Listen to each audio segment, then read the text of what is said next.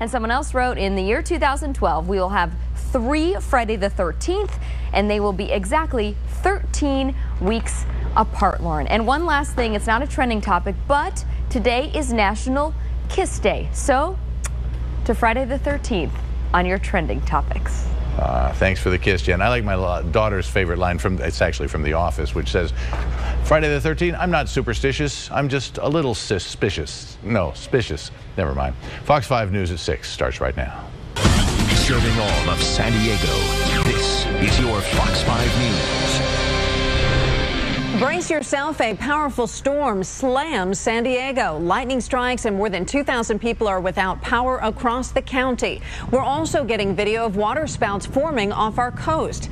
This video sent to us from a viewer, Gabe Gonzalez. He shot this in San Clemente just this afternoon. There's a look at the mountains. Winter storm warning up through 11 o'clock tomorrow morning, about 4,000 feet. That includes Julian up through Palomar Mountain, Mount Laguna. We'll talk winds as well coming up and let you know how long the system will last coming up. Kathleen. All right, and those windy conditions already interfering with some of our live pictures tonight we're bringing you.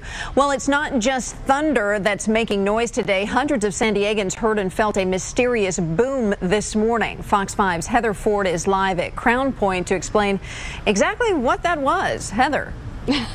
Well, Kathleen, we don't have many answers. We do know what it wasn't. But before we get to that, I want to take a live look outside. We're here at Crown Point where, wow, what a difference an hour makes, because the sun is trying to crack a little bit. I know we're probably just in between storms because, as you can take a look behind me, it does look just ominous out there at Crown Point on the bay here. But there are some people out here getting their workout in, getting a little bit of a break, and starting their weekend off right. So, and talking about starting off their weekend, there was a lot of people this morning who were saying, we heard that weird sonic boom, but what was it? We still have more questions and answers, but go ahead and take a listen to what we found out.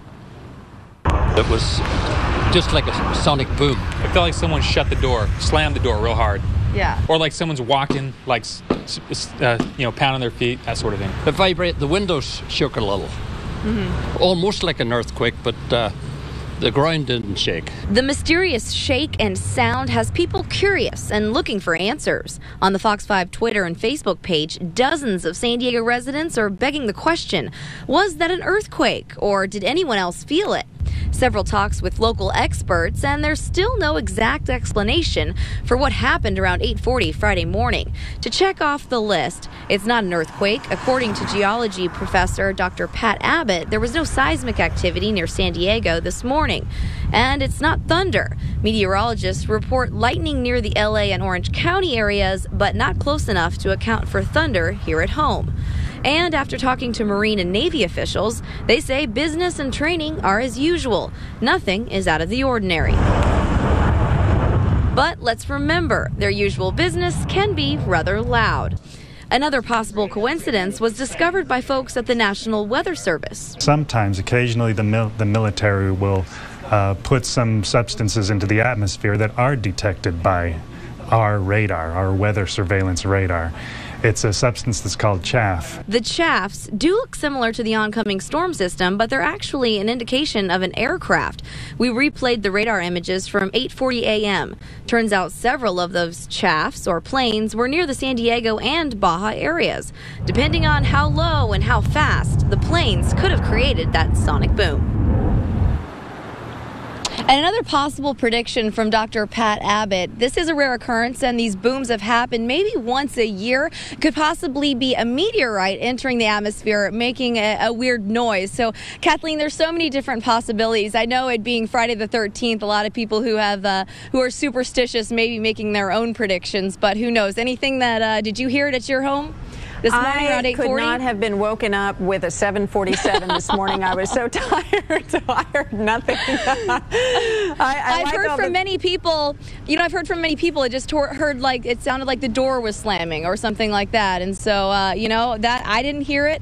A couple people in the newsroom hear it, and we've had plenty of callers. So it's the talk of the town right now. It most certainly is. And we're also going to allow it to be the subject of our e-poll and see if we come up with any more answers there. Heather Ford tonight, thank you for that. that. So what about you out there? Did you hear or feel this mystery boom this morning? Let us know on fox5sandiego.com and help us get to the bottom of this mystery. You feel it. There was a mysterious boom felt around the county this morning, shaking windows, and of course, it has a lot of people talking. It happened before 8:30, and it didn't take long for the comments to start filling up our NBC San Diego Facebook page. Of course, people were asking if there was an earthquake and leaving comments about what they felt and heard.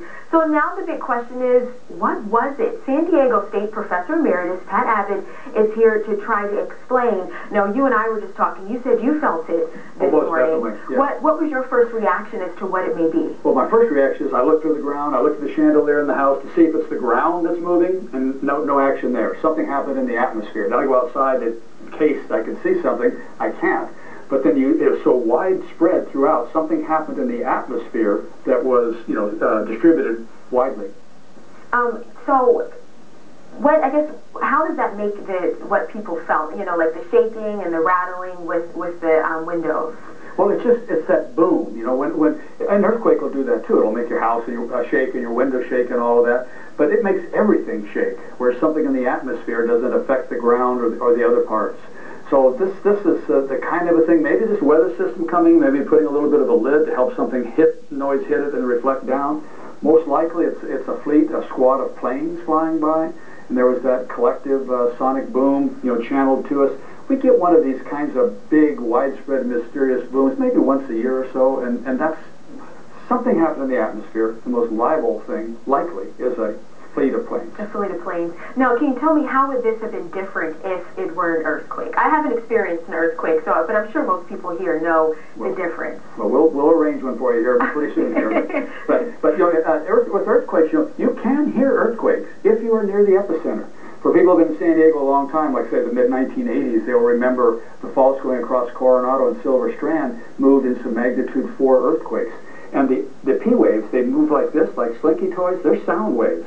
So for those, when you're right on the epicenter, those P waves will come out of the ground and you literally get to hear the earthquake if you're right over the epicenter. But we didn't have an earthquake underneath San Diego this morning, so that wasn't the cause. All right. Well, thank you so much for filling us in on what it may be. We appreciate you being here. And now we're going to turn things over to Jodi. And Jodi, you kind of have, I guess, the same suspicions of what this may have been, too, when it came to the military planes and stuff, right? Absolutely. Well, he brought up, could be a flight pattern. Let's talk about real quick what it wasn't, okay? When we heard of the boom, instantly I thought thunder and lightning are in our forecast, but I didn't expect there to be any so soon if it was.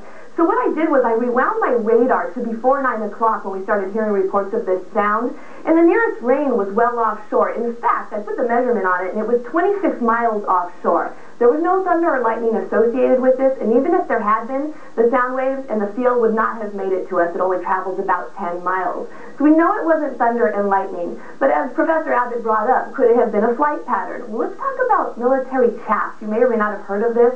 Now, chaff is something that the aircraft are equipped with. It's a spray that they put out in the atmosphere to confuse ground radars. It's a protection against, say, the radar-guided missiles, okay? So when they're flying these test patterns, they'll chaff the sky, and it shows up on radars. Now, I was looking at my radar wondering, could it have been a flight pattern? Well, here's what happened. I called the National Weather Service, and something interesting here. They confirmed that this right here, this and this are not rain. That was not rain on our radar. So this is not rain. What is it? Could it have been chaff? Well, we may never know. But as a meteorologist, I know that bugs and birds can also cause it. I don't think that was it because it's sort of in a straight line. So that leads me to believe that it could have been a flight pattern. Like I said, we may never know. And I don't know.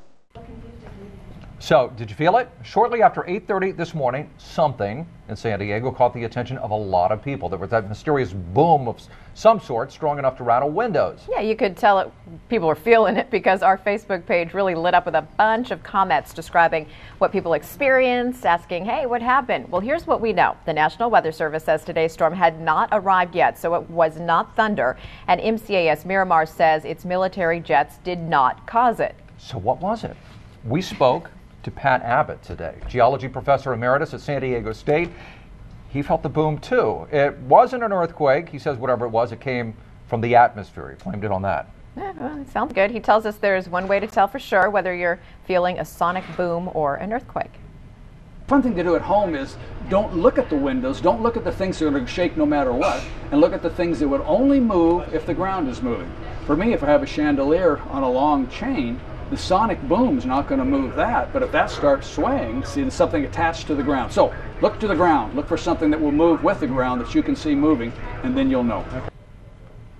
Okay, but we still don't know. Exactly what. It's kind of nice that we don't know everything. That's big, mysterious in terms Except for the scientific. Yes. Well, I know that we've been dealing a lot with some military activity in terms of chaff anyway, and that's something that I experienced for the first time yesterday. That was a whole lot of fun. And that's where the military just basically dumps some of the tiny particles of plastic or metal, mylar, into the atmosphere. And basically they do this when we do already have weather in the area, because it's been around since as long as radar has been around, because that's the shot from yesterday's 6 o'clock show. What they do is try to confuse ground-based Doppler radar systems, and as Mark put it so kindly, ground-based meteorologists.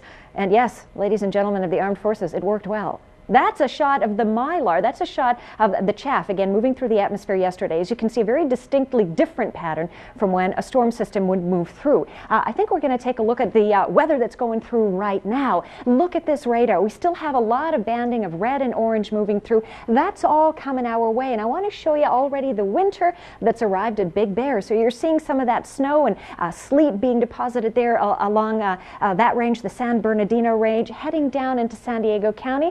Starting to see that now in Campo and Julian. Yeah, expect some of that through the overnight hours. The snow levels are dropping through this evening.